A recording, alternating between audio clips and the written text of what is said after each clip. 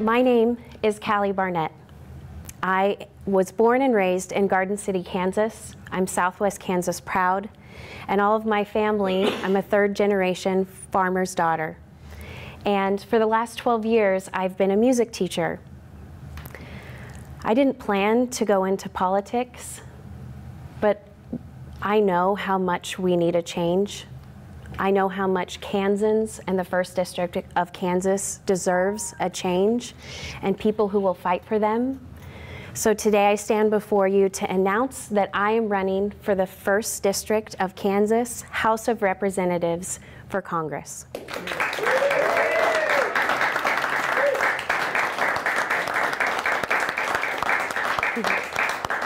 Thank you. It feels great to be able to say that. There's a lot to prepare, and it just means the world to finally say it. So I want to start at the beginning of my life, sharing a little bit about who I am and what I've been through. I grew up going to the farm with my dad. We would jump in his red truck. He always had a red pickup truck, and we would blast the music and sing together, either to KJIL radio or the Beach Boys. And our favorite song was Barbara Ann, because that's my mother's name. And we would just go down the highway on our way to the field and sing ba ba ba ba Barbara Ann, ba ba ba ba ba. And then my dad's part was Barbara Ann, take my hand. And he would get like squinty eyebrows when it got to the really hard part, and I would think, wow, he can sing really high. He was a tenor. It was wonderful. We would stop on the side of the road and pick sunflowers, take them home to my mom. And from the time I was little and found my voice, I learned, obviously, that I loved to sing.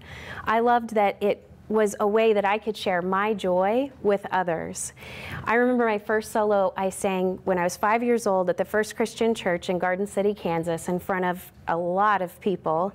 And I stood up there in my beautiful dress and sang, "If I were a butterfly, I'd thank the Lord for giving me wings." And I was hooked. From tap dancing to band camp to singing at church with my father.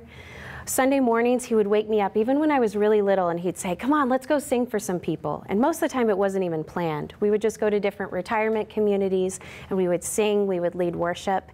And it was something that I learned when I shared those experiences, then I could benefit so much joy for myself and bring so much more joy to other people. In high school, I started really singing at weddings with my dad, and it was just the most amazing experience. As I started learning more and more about music and being able to share that with my father, it was just incredible. We had an experience where we were asked to sing at a family friend's wedding. When I was 17, I'll never forget that day in particular. My dad actually chose the song that he wanted me to sing. It was called "A Time for Us." And when I sang, there was just something different about that moment on that day. And I remember finishing singing and sitting down next to my dad and him looking at me with tears in his eyes and saying, "Kali, I'm just so proud of you. Thank you for doing that. And you just sounded so beautiful today." He sang a song, and he just looked at my mom the entire time and sang a love song. A few hours after the wedding, my father passed away from a massive heart attack. It's hard to comprehend when you have lived your life with this pillar in your family who's the picture of health and strength, working hard every day on the farm to make sure he could provide for our family. And in an instant, it's just gone. I want to share the backstory with that because it's really important. Most of the farmland that my family had was owned by another person. That person decided to sell their land a few months before his death. It immediately put my family in financial turmoil. A few weeks before he passed away, my family had to file for bankruptcy. A few days after his funeral, we had to have an auction to sell off all of his farming equipment. I know it's the heart attack that killed him, but it was the stress that our family experienced that was the ultimate cause. I share that story with you because I want you to know that every single day I carry that with me. And a representative should be someone like you and me who knows what our Kansas farmers go through and how devastating things of that nature can be for our families. And I want you to know that I will be a person who takes that pain and that trauma that my family experienced and move forward. In my life during that time, that's exactly what I did. I was 17. It was my junior year of high school when it happened. In my senior year, I took all of that and I just continued to move forward. I was chosen to be Dolly in Hello Dolly my senior year, and I was so proud. I had this moment where it was like I channeled all of that energy, and I walked out in this bright red dress. Well, hello, Harry. Well, hello, Harry. It's so nice to have you home where you belong. And I just knew I was going to end up on Broadway. I just did. I set my eyes on that. I was crowned prom queen. I ended up making it into schools in Chicago and New York City for music theater. I ultimately chose to go to Friends University in Wichita for music theater, and I don't regret it one bit. It was in Friends University where I met Dr. Cecil Riney. He's one of the most pivotal people I've ever met in my life. And a few weeks into school, he pulled me aside and said, "Kali, I've met you. I've seen you. You should be a teacher." And I said, "What? I like to perform." And he said, "You know what? The best performers, the best teachers are performers. You'll do it for your students every single day, and it will be really meaningful and impactful for your life." And guess what? He was right. Yeah. During that time also, I had my arm pulled and I got talked into doing the Miss Garden City pageant. And I had no idea that doing that experience would be so similar to politics. When I ended up winning Miss Garden City, not only did I get to wear the tiara and have all the waves and do the parade and wear the bikini and the high heels, I had to choose a platform issue. And I'm sure you can probably guess from what had happened in my life what it was. My grandmother last week shared with me, she said, "You know, Kali, I was thinking about this experience and how much Miss Kansas has prepared you for this." And she said, "It always made me realize how different you were from the other candidates, because when every single one of you would talk about your issue and it would come to you, you would say, 'I didn't choose my platform chose me.'" I would stand in front of people and talk to them about heart disease and how to prevent it and the early signs. And I was fueled by knowing that if maybe I had had that talk with my dad, that he'd still be alive today.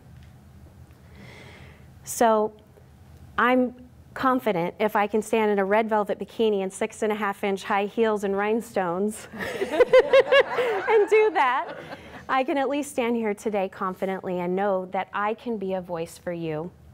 And I will take that passion and everything that I've done in my life, and I will listen, and I will be that voice for you, and I will work very hard for you in Congress.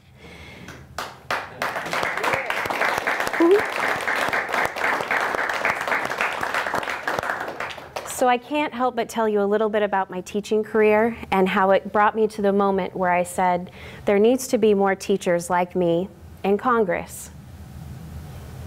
The person I said that to went, and I said, "Oh, I guess I can do it." So teaching for me has been the most beautiful, rewarding experience. Some of the memories that I've had with students, especially the really little ones, where we get to experience this joy for music, will be something I carry for the rest of my life. And even though I've closed the chapter on that for a while, that also fuels me. The education system did not serve me as a teacher. It did not support me. When I worked in Wichita, every single year, I made less money.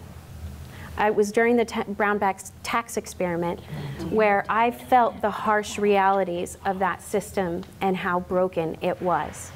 I was not allowed to get a raise. At that time, I went to Wichita State, received my master's. I received special education training. I received special trainings on how to teach music. When I do something, I only give 1,000%. That's all I know how to do.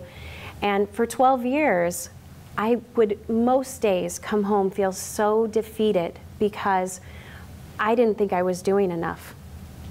When I started, I had 24 students in a class. Wichita kept cutting schools, cutting back positions. I started going to town hall meetings, school board meetings, and fighting for music teachers and why music should be in schools, how important it is. At that time, I was fighting for my job. I was fighting for children to have music. I didn't feel like there was many people fighting for me. We have to support the future generation. We have to support teachers. We have to give them mental health care. We have to stop giving them 24 students in a class and then raising it to 41, which was my last year. That's probably more people in this room. Imagine 5-year-olds and trying to safely control them and prepare them for teaching. It's just frankly dangerous. So I'm sure there are many things that we can probably disagree on, but if you would participate with me, I would love to see what we can agree on. So raise your hand if you have things that you are thankful for. Yes. 2 hands. Raise your hand if you are glad you're here today. Yes! that one was kind of for me. But I'm glad you're here today too. Raise your hand if you've put off going to the doctor because of the cost. Raise your hand if you're paying a medical bill that you don't know if you'll ever actually be able to pay it off. Raise your hand if you're paying off student loans. Raise your hand if you would love to go to school or get a new trade if it were more affordable. Raise your hand if you are a teacher, or if you know one. Should be everybody, you know me now. Raise your hand if you've ever called your current representative in office. Raise your hand if you felt like they listened to you. Look around the room. Raise your hand if you would like to elect more women to Congress. Yes. So how about we do that? So I get a lot of questions about why I'm running, what qualifies me to run, and I would love to tell you the thing that I think I've discovered what it takes to qualify to run. There's 3 things: hard work, a team of support around you, and a whole lot of grit. And I'm standing in front of you to tell you I think that's exactly what it takes to be a representative of our people. And I want you to know that I give 110% to a fault to everything that I do. I'm sure we all agree that we need infrastructure. Imagine if we had train systems like they do in Europe, where we could take a train from here to Garden City, to Emporia, to Manhattan, to Colby, in only a matter of time. Imagine how that would change our healthcare needs as well, especially, and most importantly, if it were affordable. We know that we need to move towards renewable energy sources. We need to teach our farmers and have incentives for them to do that. We need to take earth-conscious decisions today. It starts small. Taking those straws that we use all the time and using reusable ones. I carry them in my purse. I give them away every chance that I can and encourage my friends and family to do so. We all can agree that healthcare is our mind, our body, and our soul. We have to support mental health care programs. We have to support ending food deserts and getting food, healthy food, to our communities and treating food like it's medicine. We have to take care of our soul. Mindfulness is a buzzword that has come around, but we've all known those things for a long time. It's taking care of ourselves, and most importantly, loving the people that are around us, because that is who supports us. We need to continue the fight for equal pay for women and people of color.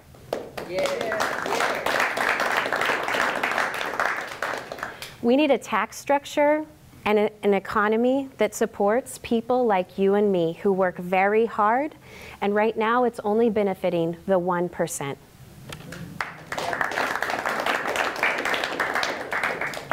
So in this campaign, we are spreading a message of love. I'm here to announce and tell you that that is what Kali for Kansas is all about. Our communities are rich, they are diverse. It's who we are. Growing up in Garden City, one of the most diverse cities in the United States, makes me proud. I can't imagine my childhood without the lively food and culture and people and languages. And love is about inclusion. It's about including those people and learning and respecting our immigrant population and not excluding.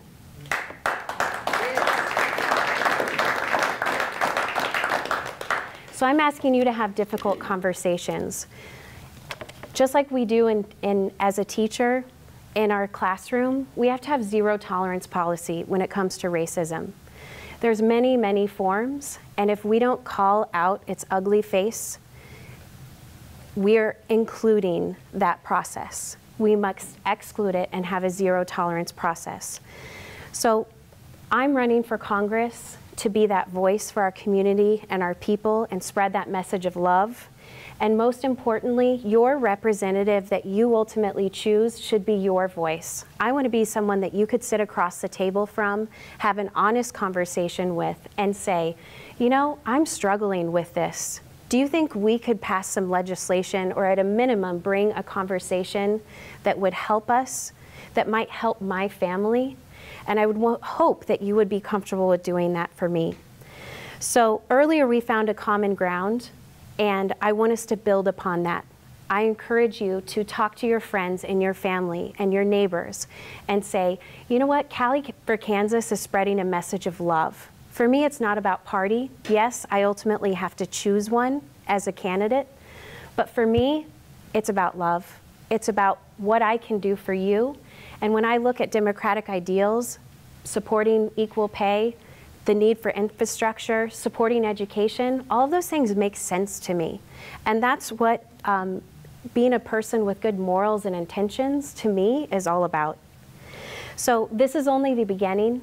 This campaign is fueled by a lot of love, a lot of miles on our vehicle, and you know that a campaign is only funded by money. If you would please take a moment to visit califorkansas.com. If our viewers would take a moment to go to califorkansas.com and support, it would make all the difference in the world. People across our country can do this. It is time we send someone, and it could be a monthly contribution. I encourage you to donate $20.20. That's less than $1 a day. You could ensure that you are fueling our campaign and our positive message. So, we're only getting started. I look forward to the next 15 months of being able to listen and learn, building policy that will reflect us as a community and our great state of Kansas. Thank you for being here today.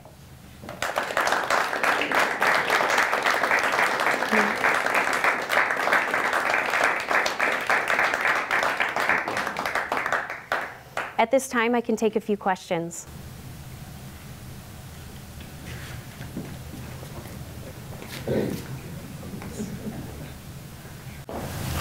Thank you very much for being here, and you have a wonderful team beside you, behind you, in front of you, everywhere. I agree.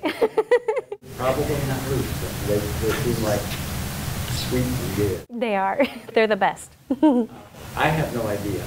I usually pay pretty close attention to politics, but do you have any competition in the primary? I have no idea. As of right now, I do not.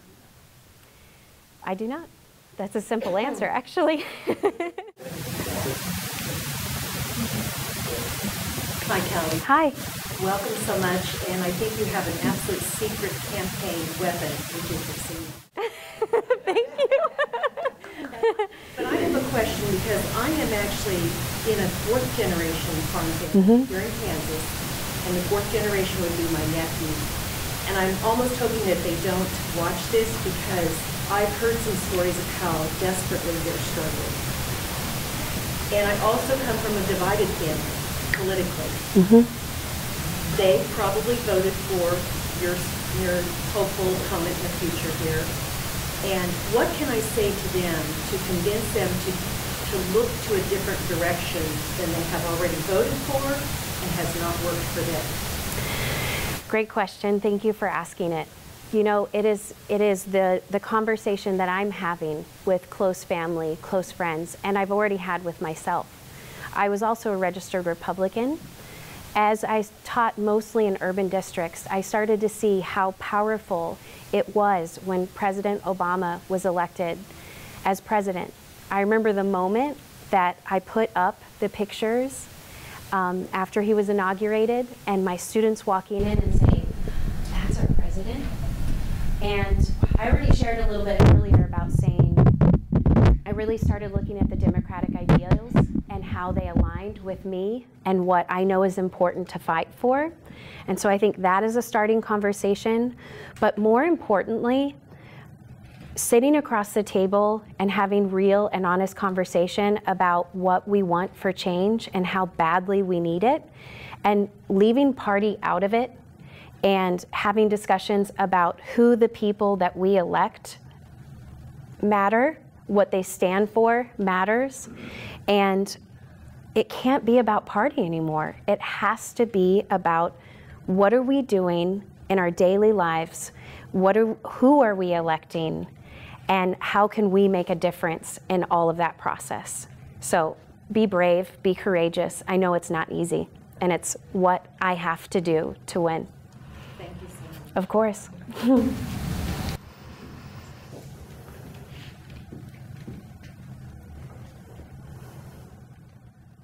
The first district of Kansas population over the last few years has gone down, and a lot of that is because of jobs. Could you give us just a beginning of your vision of what can be done to create jobs and to help western and central and even now into some of eastern Kansas grow jobs and grow a better life for the people who live there? Absolutely. You know, I had a discussion with Dwayne West, who is a former mayor of Garden City, Kansas. We've discussed different things about the future of Southwest Kansas. And one of the ideas that he has set before the community college many times and gotten rejected is allowing students, the idea of allowing students who have been in the community, or people who have been in the community a minimum of 3 years, could go to the community college for free.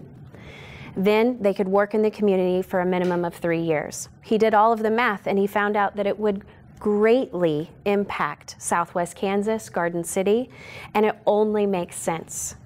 We have to build programs like that where people and students are encouraged to stay in Southwest Kansas and get a trade that they can have a lifestyle and a life that will sustain them, they can build a family from.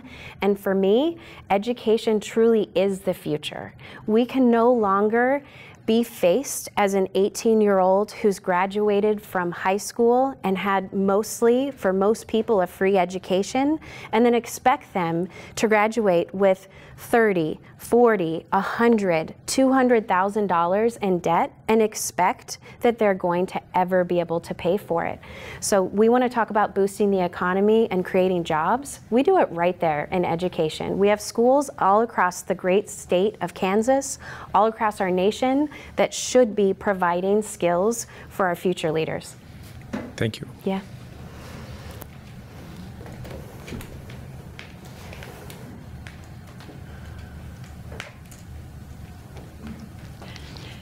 Hello, Kali. Hello. Thank you very much for coming and letting us know that you're ready to go Yes. and get it done. Because I've been a teacher, and Thank you. My interest is in lifestyles that can prevent mental illness, physical illness, and the social needs for love. Yes. And for caring. And in this age of technology, so much of that gets lost. Yeah. I hope you can help others focus on prevention Yes. of all these problems, because that's been my goal and my need and my goal to keep at least me healthy all these many years. Yes. And to educate that's kind of what I do in the community, is talk about healthy lifestyles. Yes, yes, absolutely. I know in education, the buzzword now is SEL curriculum. And one of the things I plan to do as part of my campaign is also talking to children and young adults, because they're our future.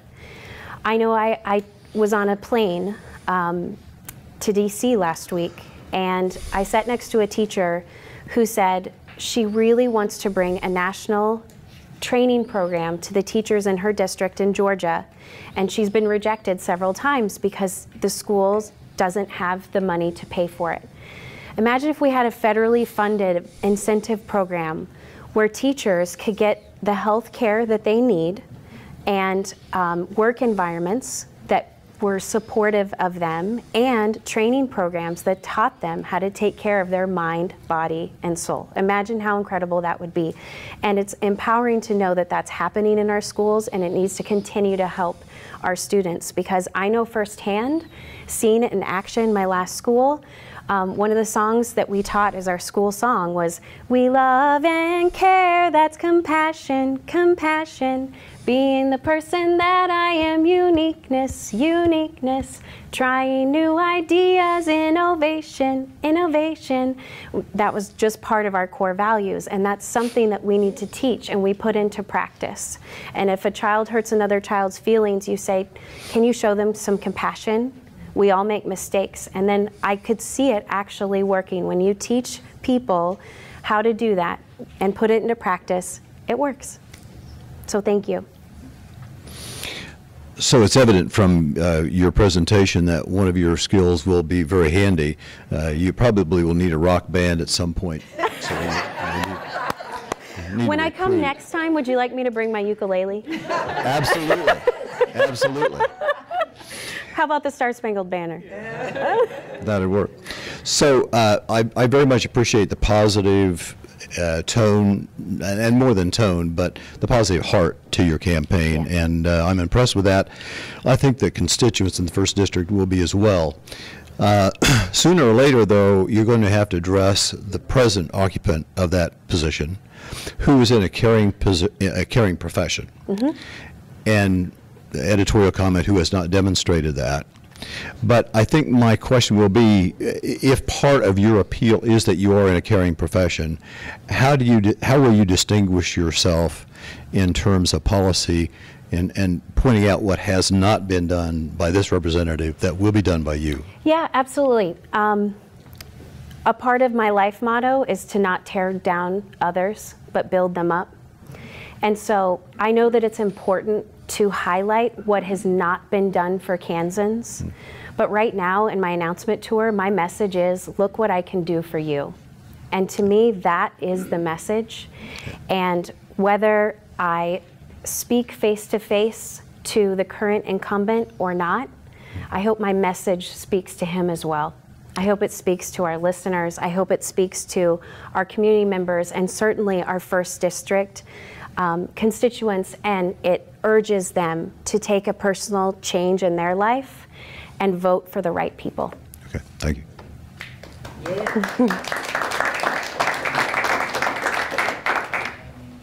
An earlier gentleman spoke about the problem of decline of population in our rural areas.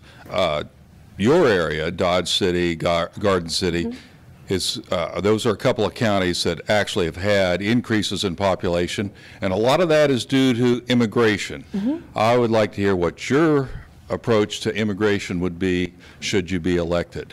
Our present so-called representative, our present congressman has done nothing but follow party lines, and he's done nothing to improve the immigration situation. Mm-hmm. Yes, most importantly, and I know I'm reiterating this point, but a message of inclusion and you are our community, you are a part of our community, and we are doing things to support you and love you, is my immigration policy. I know that when it comes to the nuts and bolts of writing policy, I know that I will always, always remember my roots, where I'm from, and vote for those people. And for me, it comes across, the thing that's important is what I brought up earlier, having those conversations, finding common ground, and making people feel welcome. Some of these community members have been a part of our community, and I'm talking about immigrants, for a very, very long time. And it's past time. It's too late for a lot of those conversations to be made up, but it's not too late to start those conversations now.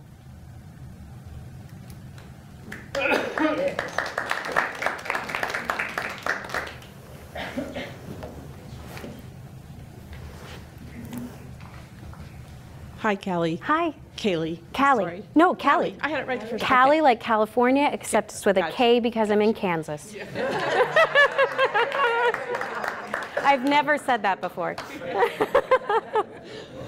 Well, I too was born and raised in Garden City, Kansas. Yay! Dwayne West's son, Nathan, was my first official boyfriend. We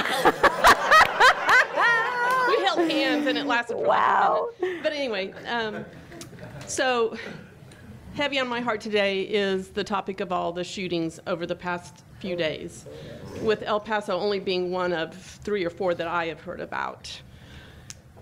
And with all that's going on at the border and the, I'm sorry, concentration camps is what I'm going to call them. You mentioned the problem of racism. Mm-hmm. And quite frankly, I feel like Trump has only made that worse. He's like opened the gates for all these people that I didn't know existed that are so horribly racist and hateful. And it seems like these shootings, since August 1st, I counted, I found a website this afternoon as we were traveling, 140 dead, 283 wounded, just since August 1st. My question to you is, what can we do? What are your ideas for helping to stymie this flow of hate that is just all around us? And, you know, gun reform is a very touchy topic. Yes. And I know there's no easy answers. Mm-hmm. But the fact that many of these angry white men that are tied, a lot of them, to right-wing white supremacy groups, how do we stop this? How do we begin to address that problem? Because it is out of control and it feels hopeless to me. What are your ideas for helping us to slow down the death caused by these people? I'm really glad that you brought that up because it is something I'm certain is heavy on all of our hearts today. I know turning on the TV today, opening up my phone last night, it's really hard putting yourself in the mental state to be positive and so excited about this announcement and be mentally and physically prepared for that and have such horrific news. These events are new, but the topic is not. And for too long, we have not been supporting mental health care. And for too long, we have not been teaching and working towards gun responsibility. So for me, those are 2 issues that I will absolutely support. I grew up with my father having guns, using guns. My grandfather, the other farmers in my family, it was a safety issue as a farmer. I understand. What we're talking about is something completely different. And the responsibility is something that we need to discuss. So.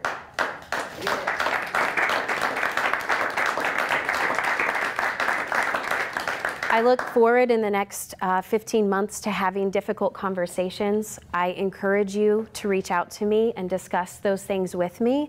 And I really, truly, hopefully look forward to building policy that would support that. And what we can all do today is love each other, listen to each other, and continue to have those difficult conversations and, again, elect the right people to office.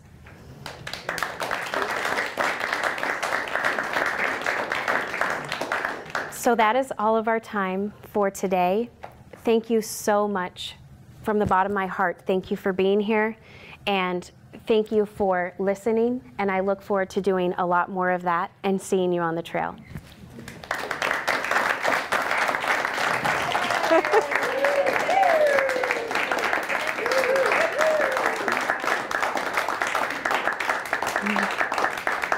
Thank you.